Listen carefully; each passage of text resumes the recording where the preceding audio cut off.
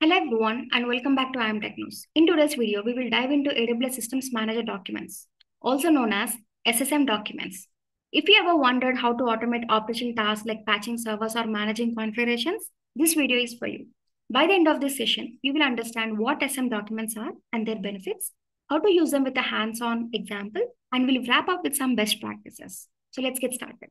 So what are SM documents?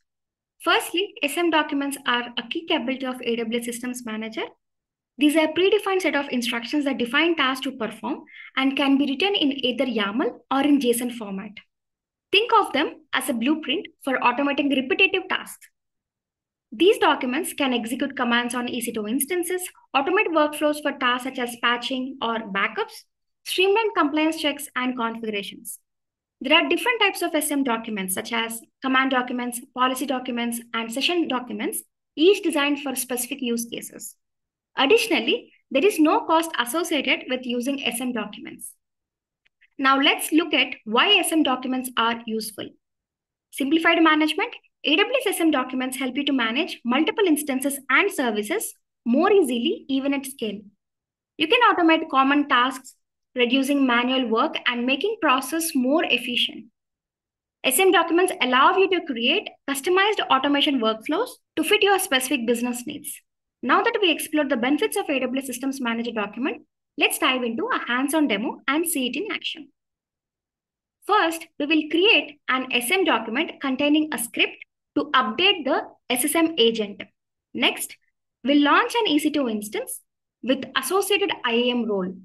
Using the run command feature, we'll execute the SM document on this EC2 instance and compare the SM agent version before and after running the document to verify the update. So to get started, ensure you have an active AWS account. You will need EC2 permissions to manage instances and assign IAM roles. Additionally, make sure you have IAM permissions to create roles with Systems Manager access. Finally, confirm that you have necessary permissions to execute commands using AWS Systems Manager Documents.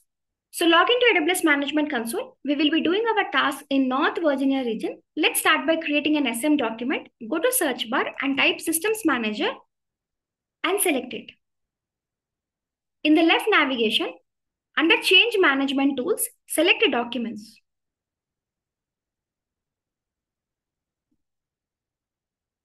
There are different options visible in the AWS Systems Manager Documents screen, starting with the tab owned by Amazon. This tab lists all the managed SM documents that are provided by Amazon. These documents are pre-created and ready to use for various automation tasks like patching, instance maintenance, and scaling. Each document is shown as a card with the following details: the name of the document type indicates the type of the document like automation, command, etc. Owner specifies whether the document is owned by Amazon, the user, or shared by another account. Platform types list the supported operating systems like Windows, Linux, or Mac OS. The default version shows the current default version of the document, useful if you have multiple versions for the same document. On the left sidebar, you have different categories like automation documents. These are used for automating complex tasks and workflows such as deploying updates or managing EC2 instances. And command documents, these are used to execute specific commands or tasks on instances like restarting an instance, installing a software, etc. Policy documents, if applicable, these documents define policies for managing resources or enforcing configurations. And then session documents, these are used for establishing interactive shell sessions on managed instances. And lastly, we have conformance pack template documents. These templates help define compliance rules for your AWS environment. Use the search bar to filter documents by name, tag, or other attributes to quickly find the document you need. The Preferences button allows access to block public sharing setting, which prevents AWS Systems Manager document from being accessed by all AWS accounts, ensuring sensitive documents remain private. AWS recommends turning it on for better security. And the action dropdown likely provides options to manage documents such as copying, sharing, or deleting them. And Owned by Me tab displays custom SSM documents that you or your team have created. These are user-defined documents designed for specific use cases such as custom scripts or automation workflows. Shared with Me tab contains documents that other AWS accounts have shared with you. These could be custom documents shared by collaborators or other departments within your organization. The favorite section includes documents that you have marked as favorite for quick access. You can favorite a document by clicking the star icon on it, which will reflect in the favorites tab, and click the same star to remove it from the favorites. The All Documents tab lists all available documents, combining those owned by Amazon, custom ones, and shared ones, providing a unified view. However, you can still filter based on your requirements. The Create button allows you to create a new SM document. You can choose between a command document, session document, or automation document. For this demonstration, I'm creating a command document. In the name field, provide a unique name for your document, such as Update, SSM Agent, Linux. The target type in an AWS Systems Manager document specifies the type of the resource the document can be applied to. In this case, the document is designed to update the SM agent on Linux instances. So you should set the target type as EC2.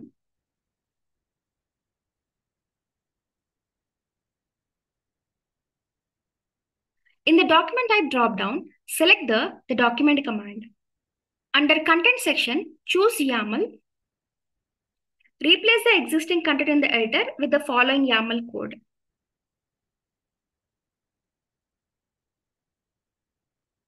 A schema version specifies a version of the schema being used for SM documents.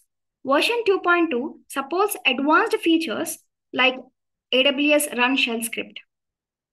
Description provides a brief explanation of what document does. In this case, it updates the AWS Systems Manager agent on Linux instances.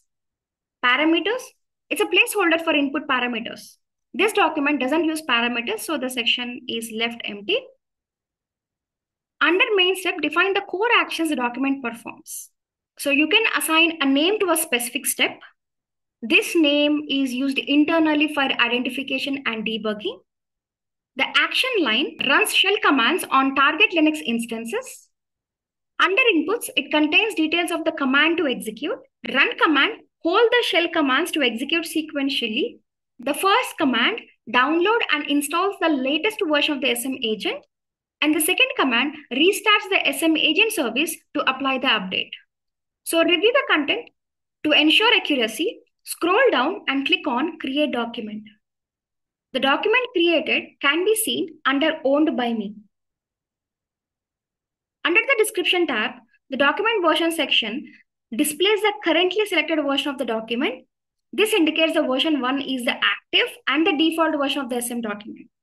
It also provides an overview of the document, including its description, owner, in this case, my account ID, a platform in which the instance runs, target type, which is EC2 instances, creation date and time, status, which is active, current document version, the latest version, and finally, hash type and hash for integrity verification. The Content tab typically displays the actual JSON or YAML code that defines the SM document. The Version tabs provides a list of all available versions along with their creation date and time. The Details tab provides additional metadata and configuration options for the document. So parameter section would display any parameters required by the document to execute. Attachment section indicates whether an external file are attached to the document.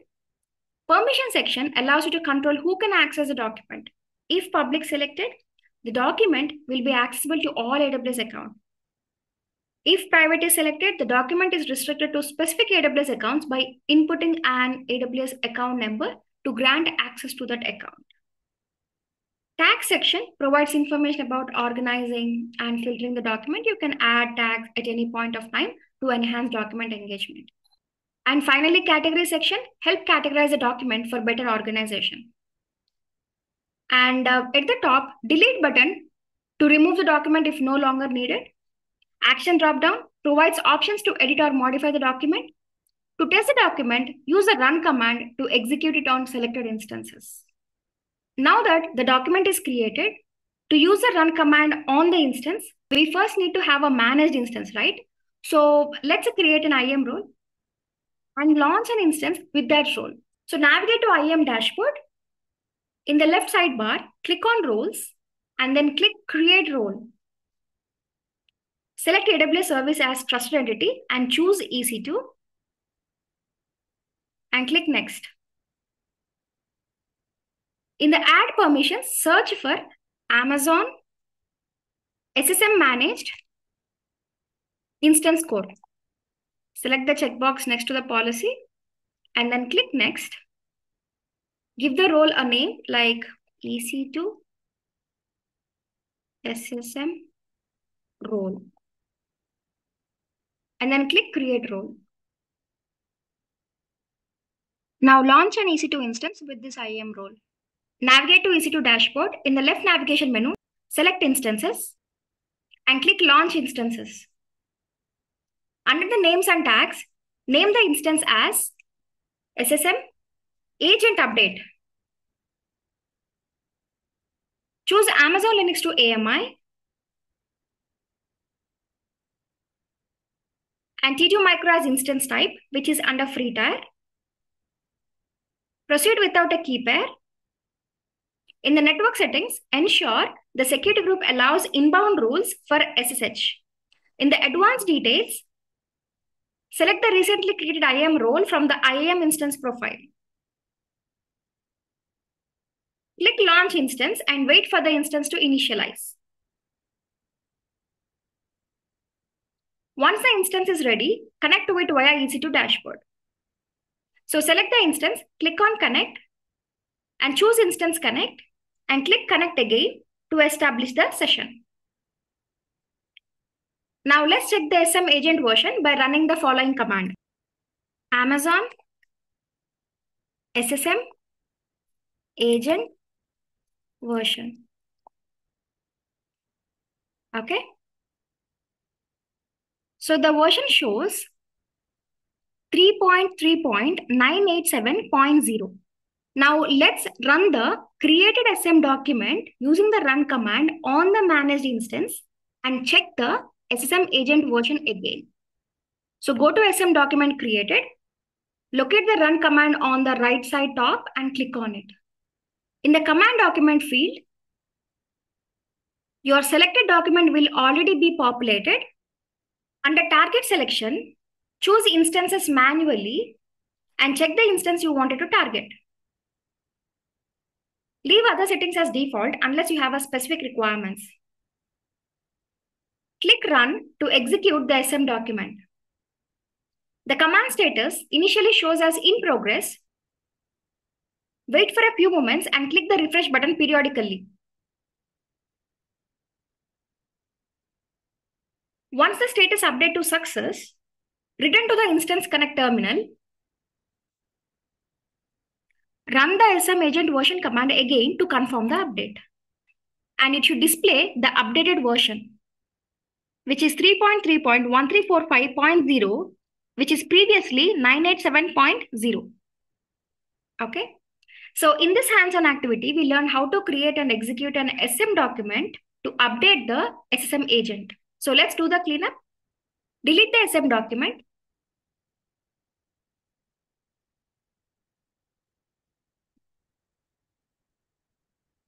Delete the IAM role created for Systems Manager. So search for EC2 SSM role, select it, delete it by giving the name. And lastly, terminate the instance. Select the instance state, terminate. To conclude our session, let's take a moment to explore some of the best practices. Use meaningful and descriptive names for SM documents for better organization and discoverability. Create and maintain multiple versions of your documents. Use the default version field to set a stable, tested version for execution. Use IAM policies to restrict who can create, modify, or execute SM documents. Test your documents in staging environments before using them in production. Send execution output to Amazon S3 or Amazon CloudWatch logs for debugging. Regularly review execution history in AWS Systems Manager to identify failures or unauthorized executions. So that's it for today. If you have any questions, feel free to drop them in the comments below. Thank you for watching, and I'll see you in the next video.